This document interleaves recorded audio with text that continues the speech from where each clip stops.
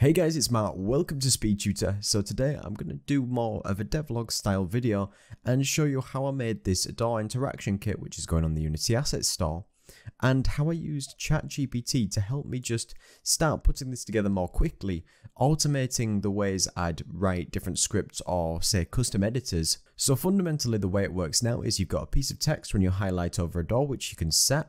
You can open and close the door that you have. You can actually set delays on the actual sound effects, and you can select how fast it should open and how fast it should close.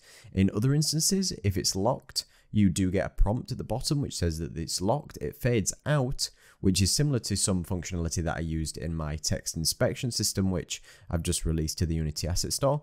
Then you would need to collect a key to get into this basement. So in this example, you would go to the basement key and you'd be able to collect it. And then you can left click to put the key in with all sound effects you can customize, and then be able to open the door and close it again as if it was fine. Again, you could do that with all of the objects, but in this one here, I wanted functionality to have planks, so then you'd be blocking the door from being used because it's blocked by the usage of planks. So you can remove those, each with sound effects, and in this case, the shack's still locked, so we need the specific key. And I did create an inventory to hold these in there, and you can choose to remove it if that is the case. Use it on lockers or something else, and also be able to use or lock drawers, so you'll be able to have functionality to open and close these, and with the same functionality to share across doors, lockers or drawers. So you could ask me how this started out. Now in 2020 or 2021, I created a free version of the door interaction kit and I made tutorials on it. And this had simple ways to open doors, use buttons and other things like that. And this was kind of a base, and I wanted to improve every single part of this. So first of all, when I started, I always try and add the similar level of functionality between all of my assets. So in this case, I had an audio manager which controls all the audios, and these are on scriptable objects, so you can be able to customize those in one place in the project panel without you having to go around different audio sources and to be able to affect that. Now originally my script to be able to control the door, it had a way to play the animations and pause before you can play the next animation, but it had no way to play sound effects or delay the sound of sound effects, because sometimes when you open a door, you don't want the sound effect to play instantly because you would have to match your sound effects to the exact time that the door plays the animation or whatever you want that to be. So I'm using ChatGPT 4, and I already had an audio manager script which manages my audio. Now Unity's default audio source function has a method built in to delay audio being created. So I asked ChatGPT, I want something that delays audio, and it suggested that we could use a coroutine to play the sound in a delayed format. So it created me a method for the sound and the amount of delay, and it'll just run a coroutine and delayed that for the seconds before we did the exact same functionality. But then also, because it wouldn't have been instantly obvious to me, that it did suggest that this uses a wait for seconds in real time and not in game time. So if your game gets paused, you would have an issue. That it suggested that it would be a good thing to stop any previous playing audios if one was already started, just so that you don't get lots of audio effects all at once. So it created a dictionary with the sound and the coroutine and have the sounds delay, and then when we play the sound, this checks if there's already a delay, and then it stops the sound by stopping the coroutine. But if not, you can start the delay and start the delayed audio effect. So then simply, all we needed to do in my case now is have the audio manager set play. Like before, we could set the scriptable object sound effect, but we can delay it now for 2 seconds if we wish. Then I asked ChatGPT to look at my original script, and I wanted an optimization because I didn't originally think that I wanted to change from an animation based system. So it took it and did some basic suggestions to be able to check a warning if the component or the animator wasn't available, and to be able to just tweak how we check for whether something is true or false, and then be able to play an outcome. Then I wanted an intermediate script which will go from my raycast to this intermediate script, whether we have a key or a door or anything that we might want in the future. I'd already sort of created a base to this by suggesting, here's my code, with an object interaction method, but can you create me an enum? And this is one of the things that's great for using AI to just quickly put it together. So it created just a simple enum for me and then sort of filled in some basic criteria just so I could get started.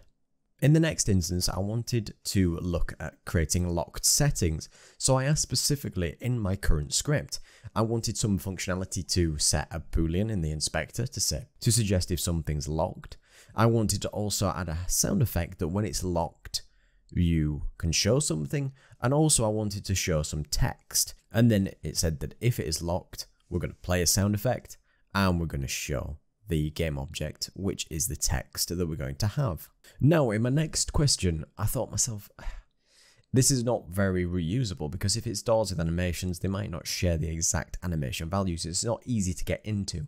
So I wanted a very specific scenario where I could actually control the opening speed, the opening angle, and any other parameters that the AI might suggest that is often important to control a door.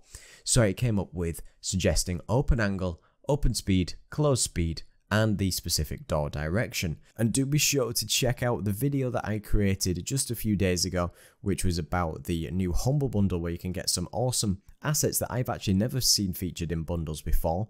You can also check out the new Unity sale and the free asset from the Unity weekly publisher sort of giveaway, and I'll put all the links down below for you too. Then when we have the interaction, we're going to say that is opening or is closing if we've selected it. And then the update method will say that if opening, we will blurb the actual object and do it by angle, and then rotate the object around and do the same with the sort of same values depending on what we've done for the opening and closing rotations. Now the AI wanted to use a lerp, so I just suggested would slurp be better in this situation because that's using spherical interpolation to make it more of a smooth effect. So they did say that there was the caveated it with a slightly higher overhead to be able to use it, and sometimes the AI will forget what you were doing previously or some lines of code.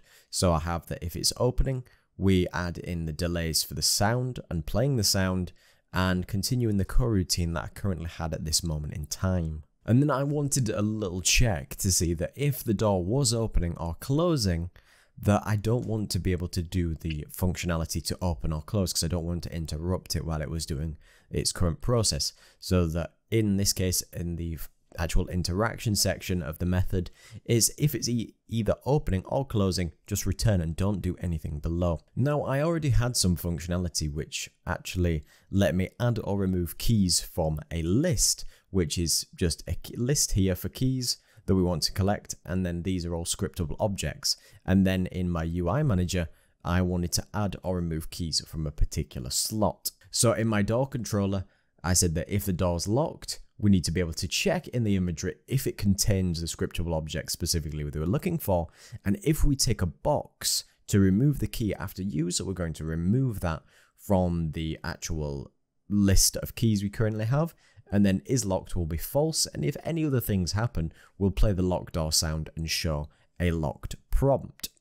Now I wanted a quick idea. Rather than having predetermined slots in my inventory, you can ask the AI specific ways of how to create more of a dynamic inventory. So I have actual slots which will appear in a dynamic list, whether that's a scroll view or something, a horizontal layout group. So in the end, I settled on just an inventory panel which will appear at the bottom, which just has a grid layout group. So if I added anything to this grid layout group, like these images here, then it will just formulate it perfectly in however many I add, and it would spawn a key inventory slot prefab which I had created here depending on what your key looks like, and it would fill this just image box with the sprite that you have, and it would change the name based on what we have. It went through a couple of different iterations, but it's still the same kind of functionality. So in this case, we needed to specify the inventory panel and the slot parent, and then we just instantiate that prefab at the slot parent's transform. Then I asked about if we're unlocking at any point and we unlock it with the key when we left click, we'll play the unlock sound and then start the coroutine to actually unlock the door. And then I wanted to specify a time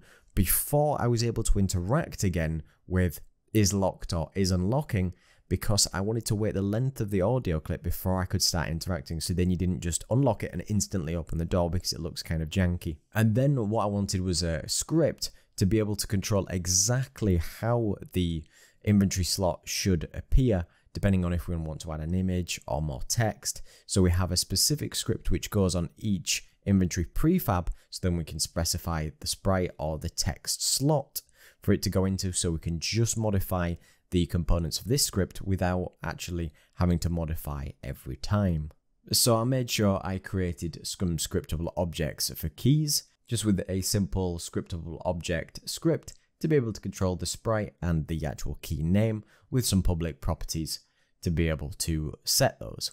Then in my DoorController or Door interactable script, which I named it to, I took one of my custom editor scripts which I've created for other assets, and I said to the AI, in this sort of style, write me with all these fields that I've got, write me a custom editor. Now this is a bit of a long-winded process, usually might take you 10-20 minutes to write it out and sort of formulate it together, but you can just ask it to put a sort of generic one together, then you can get the inspector looking how you like it. I like some headings with the sections pretty much segmented across. Of course, this takes some trial and error.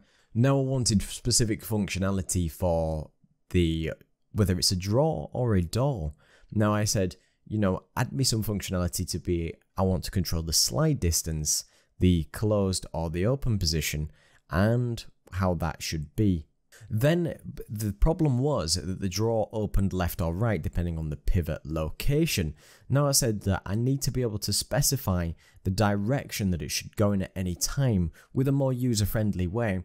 So it created some directions, whether it's forward, up, down, left and right, because I suggested we could just use vector 3 in a direction rather than specifying a specific value that it should move or direction it should move in, so then anybody could use it. Then I said that I want to add some close and opening speeds because that would be important to be able to specify the speed. Now I wanted a way to spawn objects within drawers, so we can just set a spawn point which is specific to where that needs to be, which we can specify that with an empty game object, a prefab that we want to spawn, and then we can just run a method, but I wanted it on a specific Unity event, so I created that myself. Then I suggested that if we'd already spawned items, I don't want to spawn them again, so then we just create a simple boolean check to say that if items are being spawned, we don't need to do that again, because we don't want to create multiple instances every time we open a drawer. And then I wanted some basic functionality when planks are over a door, so it came up with the suggestion of specifying how many planks, to be able to specify the text of what I wanted to show, and then in the checkDoor method, we say that if the planks are greater than 0 at any time, we will update the text and say is blocked by planks if we select the door, and if we choose to remove the planks, then we're going to, as long as they're above 0, we'll reduce the count, and if it equals 0, you can do something else. And in the other context, that we needed to create a script, and it suggested to use an event, but I wasn't really concerned about the event particularly, so I just created a method which was to select the door object, which has the sort of interactable script, and it removes a plank every time we click it, and if we remove a plank, we're going to play a sound effect and get rid of the game object. I did also have a script which is for key pickups, so when we specify whether it's a key, it adds it to the inventory, plays a sound, and does the exact same thing. In the UI manager, this was something that I specifically created to set the actual prompts that will appear, so when you go to a locked door, it's going to show the string. We can show the name, which would be what we wanted to show when we highlight over a door. We'll clear the door text when we fade in and fade out. We have a coroutine which fades the UI in or out depending on, based on some smooth alpha value, so we get a nice fades in and fades out. We update the inventory slots or remove something from the inventory slots and control it here in the UI sense because it updates it on screen, and then ways to just open the inventory, which is show the panel and update the crosshair. And then I used an asset called the Rapid Icon, which allows you to select any prefabs that you've got or maybe models you've got in your assets and create actual icon images from them. I wanted these to be images that you can use in the AI, so you can actually rotate the object or position it in a different place. You can set the camera settings, so you can rotate and do different things like that to set how you want your thumbnails to look. So I might want my thumbnail or my little image icon to look like that. You can adjust the lighting, the animation, and post-processing. Then you can just export it, and you can just give the export name as anything you want. So I'll just call this test.png, and I'm going to export the icon. And then when you go to your exports folder, you get the exact icon you want to be able to use in the inventory. So I had in my package all the keys there with icons that I created using the Rapid Icon tool. Because in my example, all my objects have a door item script, which you can specify whether they're a door, a key, or a plank. And then you can show the name and set the name of it. You can set the key collectible, which needs a scriptable object. You can recreate this in as many times as you want for as many different keys. If you want a door, you specify with a door item. You can specify to use that it is a door. You can use the door type or the drawer type. Then you can set the transform of it, the open angle, and everything that we discussed, the delays for the sound, whether you use any planks, whether it's locked or not to set the lock text, and then whether you want to spawn items, which is just a Unity event. And because we have a custom editor, you can see that it changes the options that we have. So we can set how the drawer should open. We can set the slide distance, the opening speed, closing speed, any delays on the sound effects we use. And then the inventory just has the key, and it keeps a list of all the keys we have.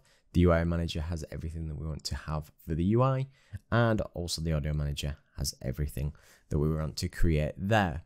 So be sure to check out my Patreon to get access to over 190 different scripts, assets, and projects you cannot find anywhere else, and check out the great sales on the Unity Asset Store and all of the best links for game dev in the description. So thank you to all my patrons, but a special thank you to Peter Steiner and Christian Van Ziel for their amazing support. And thank you so much for watching. Don't forget to like, comment, and subscribe. Cheers.